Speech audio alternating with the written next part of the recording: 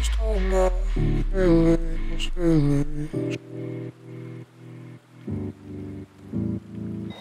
I lost all my feelings.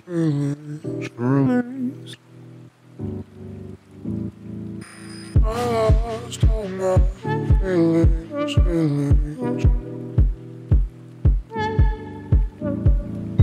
I lost all my feelings.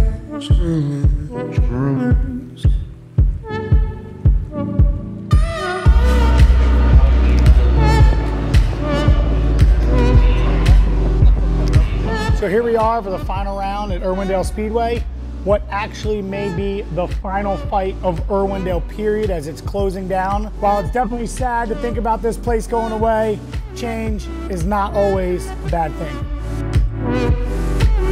It's been pretty awesome driving alongside my Nitto Tire teammates this year. I mean, everybody is very unique and brings their own style and personality to the track.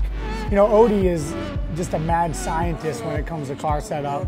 He doesn't have the most horsepower, he doesn't have the biggest budget, but arguably makes his car work the best at every track. And you know, he's such a cool and calm, collected guy, and you know, soft-spoken out of the car, but when he puts that helmet on, he just becomes an animal, and his passion and his desire to be competitive out here is something that's just awesome to see.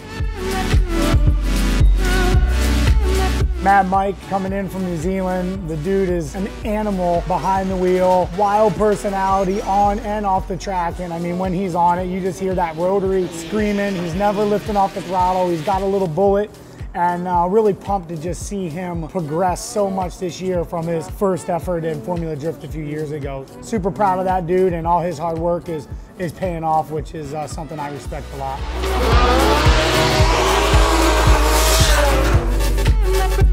You know, Tanner is arguably one of the best diverse drivers in the world, whether he's doing rally or road racing or drifting or short course trucks. I mean, the dude gets behind a wheel and drives, and that's something for me Tanner really inspires me with is, you know, he's not a one-trick pony. He just proves it that he's a driver, and you know, definitely happy to call him a friend and a teammate.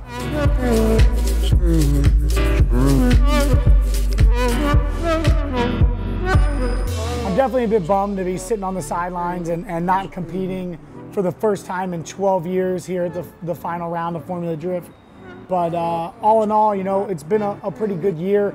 Definitely a year of learning, a year of mistakes, and one of those years that will, without a doubt, after an off season and a reset, it's going to make me stronger, make my team stronger.